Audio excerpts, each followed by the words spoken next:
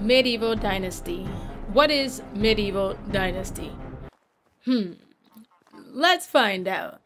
Ever feel like you don't know what to play? Games that used to interest you just aren't really doing it anymore?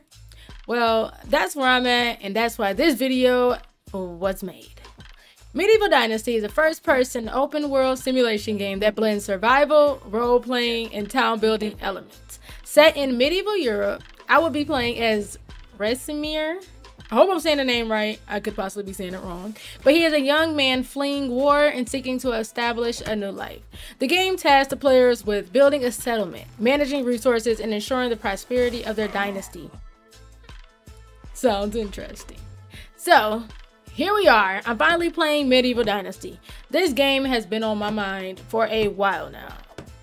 Now, I started this game from the very beginning. And if you're thinking about playing this game or just recently started playing, here are some tips and tricks that I would like to share with y'all. 1.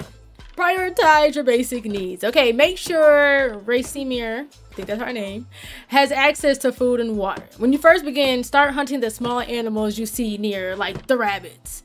Trust me, there's a lot of animals out there. I found out the hard way. But as you follow the task, you will learn how to set rabbit tracks right from the beginning, and that will definitely help you with at least catching like 1 or 2 rabbits a day, which will definitely get you by at the beginning. Also, gather berries as well. You can also eat those. 2. Select the optimal settlement location.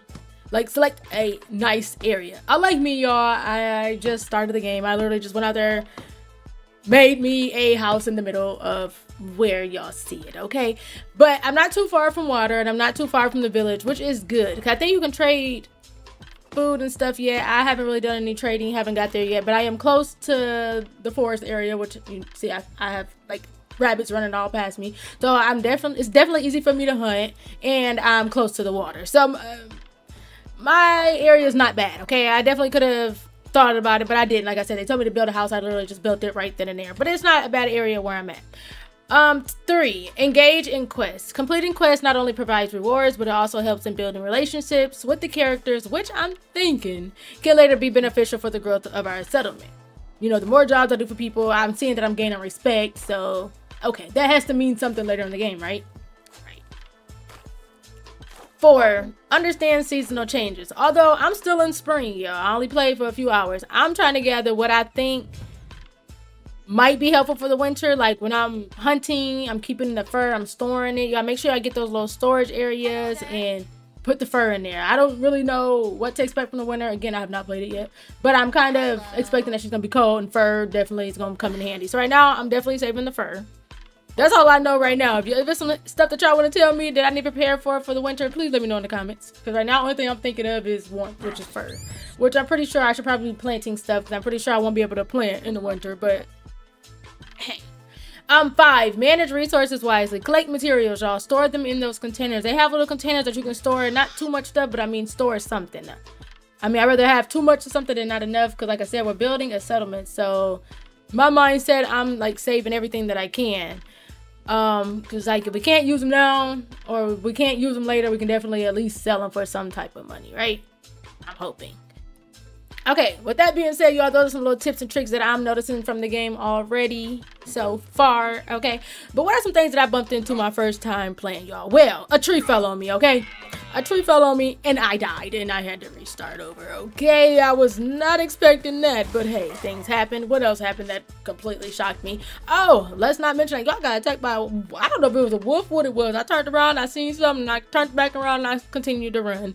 I don't know, I was attacked by something twice out there in the forest. So when y'all go out there, make sure y'all have light, make sure y'all have weapons to keep y'all safe out there when y'all playing. I mean, I guess that's just common sense, but I was just whatever, caught off guard, okay? I did have some fun hunting, y'all. At first it was kind of like I couldn't really hit anything with my spear, but then I finally got the hang of it and it was actually fun. I mostly only hunt rabbits, okay? But I will try for a deer. I noticed if you hit a deer at least once, give them time, they may, you know, and you may have food, okay? Like I said, I have not started hunting the wolves. I'm not even gonna hunt them. I've seen some big animals back there, y'all. I'm just gonna stay to the rabbits and I'm just gonna stay to the deers for right now, okay? I'm not sure if we can sell the meat yet. I haven't got that far. If y'all know that we can, please let me know in the comments below. I'm pretty sure we can, but who do I sell it to? I don't know yet. Also, I don't know how long the meat is good once you have it. Like, should I cook it immediately? Or probably not. I don't know yet. I haven't really got into all that, but I'm pretty sure the meat, I can store the meat? Probably not right now, but later on down the line, probably.